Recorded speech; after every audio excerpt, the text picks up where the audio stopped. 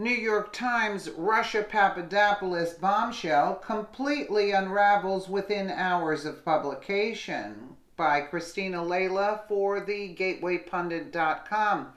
Fake news. New York Times is doing everything they can to steer the public away from Hillary Clinton's multi-million-dollar garbage dossier the deep state used in order to spy on Trump's campaign. The fake dossier ultimately sparked the Russian collusion witch hunt. If the dossier wasn't used in order to obtain a FISA warrant, then show the public the FISA apps. Absolutely. On Saturday, the New York Times implied Trump campaign volunteer George Papadopoulos set in motion the Russian collusion investigation, not the Hillary-funded dossier. Again, with the phony news. Papadopoulos was already charged. He wasn't charged with Russian collusion. Papadopoulos was charged with making a full statement to the FBI because talking to Russia is not illegal, yet he's what prompted the Russia investigation. The fake news media is beyond pathetic. Washington, during a night of heavy drinking at an upscale London bar in May of 2016, George Papadopoulos, a young foreign policy advisor to the Trump campaign, made a startling revelation to Australia's top diplomat in Britain. Russia had political dirt on Hillary Clinton. About 3 weeks earlier, Mr. Papadopoulos had been told that Moscow had thousands of emails that would embarrass Ms. Clinton, apparently stolen in an effort to try to damage her campaign. Exactly how much Mr. Papadopoulos said that night at the Kensington wine rooms with the Australian Alexander Downer is unclear, but 2 months later, when leaked Democratic emails began appearing online, Australian officials passed the information about Mr. Papadopoulos to their American counterparts, according to 4 current and former American and foreign officials with direct knowledge of the Australians' role. The hacking and the revelations that a member of the Trump campaign may have had inside information about it were driving factors that led the FBI to open an investigation in July of 2016 into Russia's attempts to disrupt the election and whether any of President Trump's associates conspired. If Mr. Papadopoulos, who pleaded guilty to lying to the FBI and is now a cooperating witness, was the improbable match that set off a blaze that has consumed the first year of the Trump's administration, his saga is also a tale of the Trump campaign in miniature. He was brash, boastful, and underqualified, yet he exceeded expectations, and like the campaign itself, he proved to be a tantalizing target for a Russian influence operation. The information that Mr. Papadopoulos gave to the Australians answer one of the lingering mysteries of the past year. What so alarmed American officials to provoke the FBI to open a counterintelligence investigation into the Trump campaign months before the presidential election? It was not, as Mr. Trump and other politicians have alleged, a dossier compiled by a former British spy hired by a rival campaign. Instead, it was first-hand information from one of America's closest intelligence allies. The New York Times got destroyed within hours of publication. Conservative Treehouse completely broke down their latest Russian conspiracy. The Last Refuge. Maggie at New York Times. Hate to undercut your explosive story on origin of Russia probe, but George Papadopoulos talking in May of 2016 is likely about this. Open and public information from April 2016, Fox News. Source, no coincidence, Romanian hacker Guccifer extradite. The extradition of the Romanian hacker Guccifer to the U.S. at a critical point in the FBI's criminal investigation of Hillary Clinton's email use. Additionally, worth noting, Maggie, is nowhere in the joint analysis report Comey, Brennan, and Clapper instruct is anything but George Papadopoulos even hinted or alluded to. 3. ABC in Australia is reporting it was Alexander Downer, Australian High Commissioner to UK, who then let counterparts in US know that George Papadopoulos was talking about the Sidney Blumenthal hack via Clinton emails. 4. The Maggie New York Times is also nonsense based on common sense. Papadopoulos was so important that wait. July 15th, 2016, Comey opens counter-intel investigation into Russian collusion. January 15, 2017, FBI visits Papadopoulos for first time. FBI waited for 6 months to talk to him. Okay. 5. If Papadopoulos was so important to the FBI investigation, why did all the intelligence agencies release their final JAR report without even speaking to him, not even once? Number 6, what you have in your article is a well-constructed and brutally familiar pattern of what journalism looks like when the IC use reporters to cover their tracks and create a justification based on false premise. 7, the Fusion GPS, Glenn Simpson, Mary Jacoby, Nellie Orr, etc., and subsequent Christopher Steele origin of the FISA application source material is a risk to the former leadership within the DOJ National Security Division and FBI Counterintelligence Division. 8. That's why both FBI and DOJ sides of this intelligence operation need to create a false origin. The actual FISA application content is a much more explosive risk. Use your common sense logic hat and see when you are being played. 9. Use common sense if Papadopoulos' conversation in May of 2016 was the origin, the source material of the FBI counterintelligence operation, then why were they denied a FISA application in June and July 2016?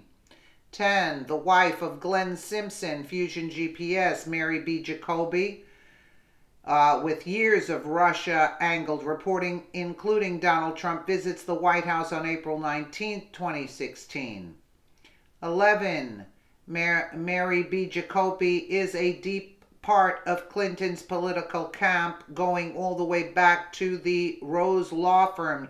You know that because you know her. After the April 19, 2016 White House visit, the DNC and Clinton campaign hire Mary and Glenn, Fusion GPS, for the Trump project. 12. Immediately after Fusion was paid, Glenn Simpson and Mary Jacoby, Fusion GPS patriarchs, hire Nellie Orr. He knocked him out, boy. 13. As you know, Nellie Orr is the wife of DOJ Deputy Bruce Orr, the same Bruce Orr who was demoted for meeting with Glenn Simpson and Christopher Steele along with FBI agent Peter Strzok without telling DOJ leadership. 14. Again, you know this stuff. Nellie Orr, Bruce Orr, and Glenn Simpson have known each other for years and have worked on CIA open source, quote, projects together for a long time. And he points them out here. 15. As you know, all of these people are SMEs on everything Russia and everything Russia intelligence. It is all of this activity in April and May, not innocuous. George Papadopoulos reading newspapers that assembled data and eventually led to the Russian probe. 16. On June 24, 2017, Mary Jacoby even publicly stated on her Facebook that her work with Glenn is what specifically led to the FBI beginning the Russia probe. Did President Obama read the Steele dossier in the White House? To date, the investigation into the Fusion GPS manufactured collusion scandal has focused largely on the firm itself, its allies. 17. After the initial July 2016 FISA court denial, the FBI and DOJ team leaned heavily on the external team of Jacoby, Simpson, or Steele, etc., who created the dossier that enhanced the application that gained the FISA warrant in October. 18. As you know, because of the legal framework around them, FISA warrants can be applied retroactively. Wiretapping and monitoring can technically begin while evidence is gathering to justify a DOJ NSD warrant application later. 19. Which is exactly what former DOJ Attorney General John B. Carlin, National Security Division head, admitted to the FISA court October 2016, right before he quit his job. Top secret FISA court president, a newly released court order from the Foreign Intelligence Surveillance Court, FISA, found that the National Security Agency under, I guess, former... So he quit. So, number 20. Maggie at the New York Times, the question I have for you is, did you write that nonsense about George Papadopoulos because the IC, FBI/DOJ tricked you into it, or were you a willing participant in helping transmit political disinformation in an effort to help them cover their tracks? Wow, he got Matthew McConaughey start asking the right blanking questions. 21. Happy New Year, Maggie. New York Times. Representative Ron DeSantis has asked for Obama Comey FISA apps to be declassified as soon as we know what prompted the FISA warrant. We will begin to understand the origin of the Russian collusion witch hunt. The reason why the deep state is fighting the dossier so much is because we all know it is the fruit of the poison tree, as Tom Fitton says. Representative DeSantis said in a statement, "We all know that the so-called Steele dossier was paid for by the Democratic Party in an effort to gin up negative information regarding then-candidate Trump. What the American people deserve to know is whether the information compiled by Steele on the Democrats' dime was used by the Obama administration to obtain approval to conduct a surveillance against Trump associates. The FBI has stonewalled producing these documents for months, and their production shouldn't be limited to closed-door viewing by a small number of members of Congress. The Trump administration should immediately declassify all the documents used to obtain surveillance warrants against Trump or his associates." Nice try, New York Times. Certainly that report took some of your precious time to produce. However, we will never stop demanding an investigation into the dossier. The brilliant Byron York of the Washington Examiner asked some pertinent questions that further poked holes in the desperate New York Times article about Papadopoulos. New York Times reports George Papadopoulos was a driving factor that led FBI to start the Trump-Russia probe in July of 2016. Dossier played no role. Bull, right? So 1, if Papadopoulos' actions drove FBI probe, why wait till nearly February of 2017 to interview him? If done to keep probe quiet before election, why wait more than 2 months after vote? When did officials brief Congress about Papadopoulos? They briefed Congress about Carter Page in late summer of 2016. 3, did officials seek a surveillance warrant on Papadopoulos? They reportedly got one on Carter Page in the summer of 2016. Did they try to get one on Papadopoulos? If not, why not? 1 ad not saying Papadopoulos played no role, but questions about whether his part was so central in starting FBI probe in July of 2016. Oh, blank. So funny, I almost, in my pants, at Maggie at the New York Times, just got nuked again on their Papadopoulos scoop. A hilarious attempt to deflect attention from the Fusion GPS dossier. Full time here. There. Yeah, Director Blue. Hate to undercut your explosive story on origin of Russia probe, but George Papadopoulos talking in May of 2016 is likely about this. Open and public information from April of 2016, foxnews.com politics. So there you have it. Note, Maggie Haberman did not author this New York Times article. She is the New York Times DC Bureau. This fake news Papadopoulos article was compiled by Sharon Lafreniere, Mark Mazzetti, and Matt Apuzzo.